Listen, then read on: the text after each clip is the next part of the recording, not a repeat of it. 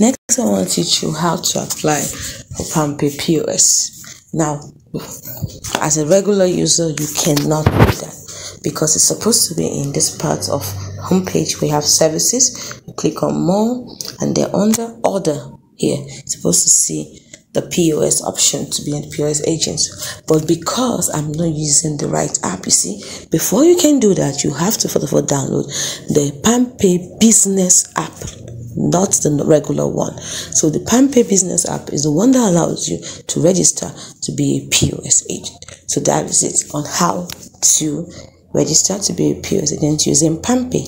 Bye for now.